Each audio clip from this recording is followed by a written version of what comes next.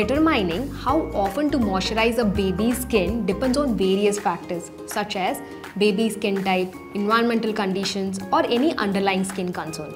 While there is no hard and fast rule, but moisturizing your baby's skin at least once a day is recommended, preferably with a moisturizer that provides this long-lasting hydration for up to 24 hours. Choosing a moisturizer that offers this prolonged hydration is important to maintain the skin moisture barrier throughout the day, preventing dryness as well as discomfort. For babies with dry or itchy skin or those with a family history of eczema or atopic dermatitis, using a moisturizer recommended by a pediatrician or a dermatologist is advisable.